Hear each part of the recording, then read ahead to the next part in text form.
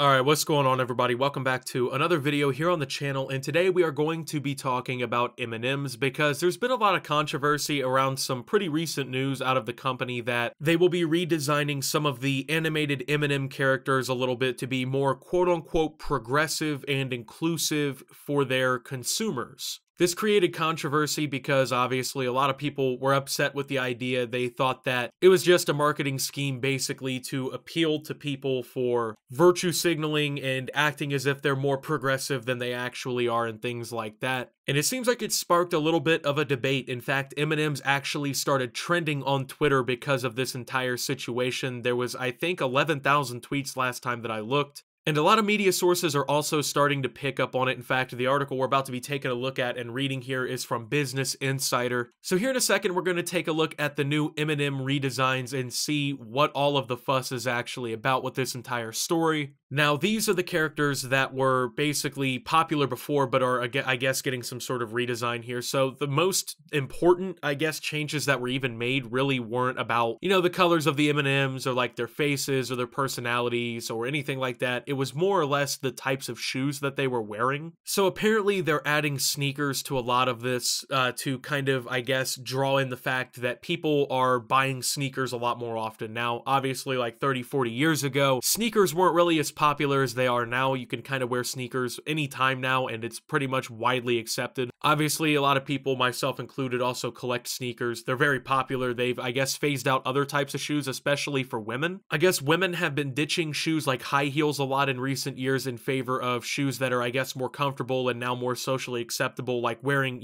tennis shoes or sneakers. But I think that this entire ad campaign has actually caused more controversy than the Mars company actually ever really anticipated. So I guess the problem with this advertising is the fact that they said they were trying to be more representative and inclusive and diverse, because those have become kind of buzzwords for a lot of different types of advertising now. Like, I remember they made Mr. and Mrs. Potato Head like gender neutral or something like that, and a lot of people got upset about it, and there was a lot of it was a big subject of debate and everything, considering everything that happened. But this situation's a little bit different because I think the company actually overpromised in a way what they were doing. So if these are actually the final changes and these are the only things that have actually even been edited about these M&Ms, then there really isn't that big of a change. When you hear something like, oh, we were changing these pieces of candy to be more representative and inclusive, it kind of plays on to the point that, like, I don't know, you're changing one of them to be gay or something like that, right? Because in a lot of movies and in a lot of commercials and advertising recently, a big thing that a lot of companies do is they'll take like one of the characters that was originally like straight or something, and they change the character and they give them like this new identity and stuff like that. And this usually upsets a lot of people. Like, I remember in the Ghostbusters franchise, like, they made one of the movies, there were all women, right? That was the whole thing, it was supposed to be super inclusive. And it actually made the movie bomb. The movie failed, and everyone was actually really upset about the change because it was deemed unnecessary, right? And that's kind of what's happening here, right? People are thinking that, like, the M&Ms are getting completely changed around, and that's not really the case here, right? It seems like they're all going to retain, like, their personalities and stuff, but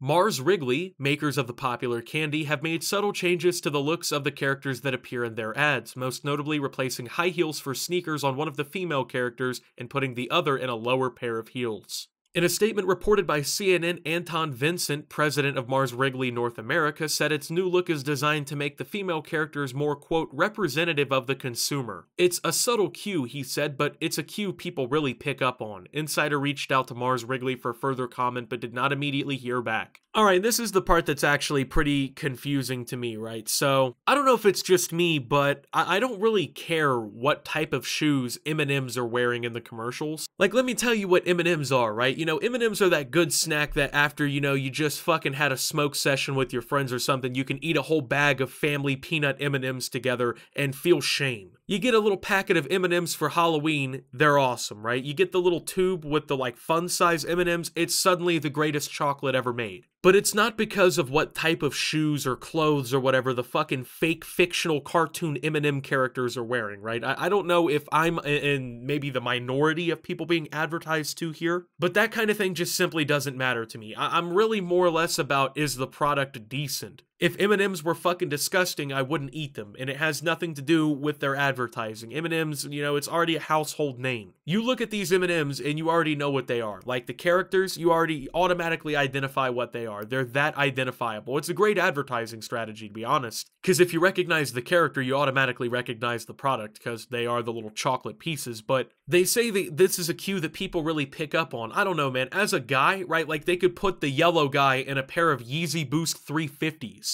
It's not gonna make me buy any more M&Ms than I already would, okay? And, like, honestly, bro, you could put the red M&M in an Optimus hoodie, like a Go-Yard belt on his waist, right? You could do anything, right, to cater to streetwear and foot appeal and whatnot. It's not gonna make me buy any more M&Ms if he's wearing some, like, high-top Jordans. And it seems like what they've done is they've overpromised a little bit with the changes, and people kind of have, like, this wrong perception of what's happening here, and they think that, you know, forced diversity is getting shoved down their throat and whatever else they're going to say about that. So the male characters also have minor footwear changes, including new laces. These changes have already been rolled out online. M&M's packaging will be updated later this year, CNN wrote. Vincent also addressed the gender imbalance in the chocolate character lineup in a statement to CNN. There are 2 female characters and 4 male ones. Adding 2 new female characters is more problematic because it would mean adding 2 permanent colors to the mix. Instead, the company said it will give its female characters a more prominent place in the ads to give a little bit more gender balance, Vincent said, per CNN. The changes to the footwear of the female characters reflect broader societal shifts. Sales of high heels were declining at a rapid rate even before the pandemic as women increasingly favor more comfortable styles such as sneakers.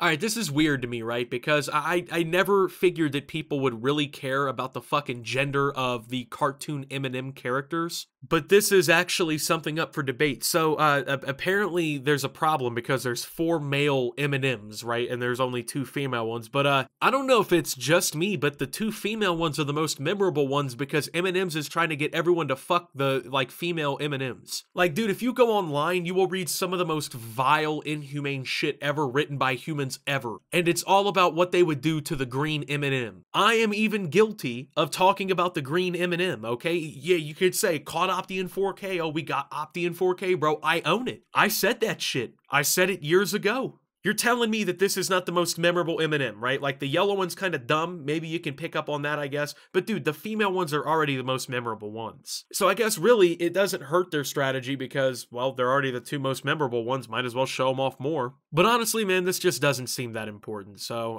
it is a little bit of a shorter video here, but I think the point is across, you know? I don't understand exactly why this is such a big deal. Mars probably did more hurt than good by kind of saying they were doing all these things that in reality, they didn't even do that much. So with that being said, man, I want to read your guys' comments down below. Are you mad that M&Ms are changing the shoes of the characters? Do you think the green M&M is hot? Let me know about it all down below. Thank you guys for watching. If you did enjoy, make sure to leave a like. Subscribe if you're brand new around here on the channel. Follow me over on Twitter and Twitch at @SubTheOptimus. Make sure to check out Shop Opti down below. And until my next video, guys, this is Optimus, well, talking about that green M&M and signing out.